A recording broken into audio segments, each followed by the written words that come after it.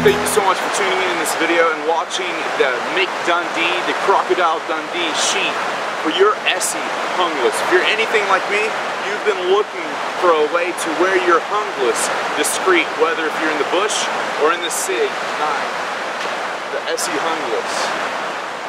And so right here, I was able to wear this joker discreetly on my back where you would never be able to tell, and I'll show you the sheath that's allowed me to wear such a huge, big, and fine knife. So here we are. I'll show you how I made this sheath that resembles Crocodile Dundee's for what I know for about $2. I went to the Goodwill store here back in the US and I ended up just buying a leather belt. You can see this leather belt. All you need, guys, is some sort of leather material and basically the 2 screws that the sheath initially comes with when you order it. And so I took one of the screws, I put it at one end of the belt right here, as you can see. I made about a foot-long leather strap. This is gonna go over your shoulder. Then I tied it together with some 550 cord. I took out the actual intestines from the 550 cord. That way it's a little bit smaller and you're not gonna see it if you are wearing a t-shirt.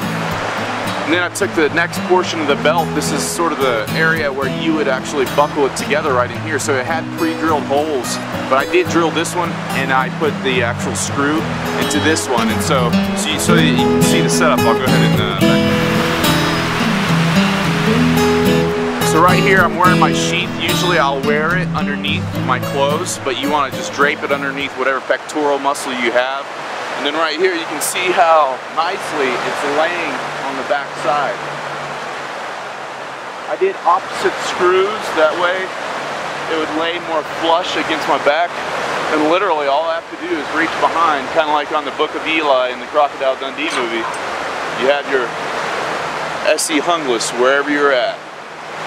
Thanks for tuning in to watch this video. Feel free to like, subscribe, or comment if you have any other ideas. I'd love to hear how you've rigged up your Esee Junglas.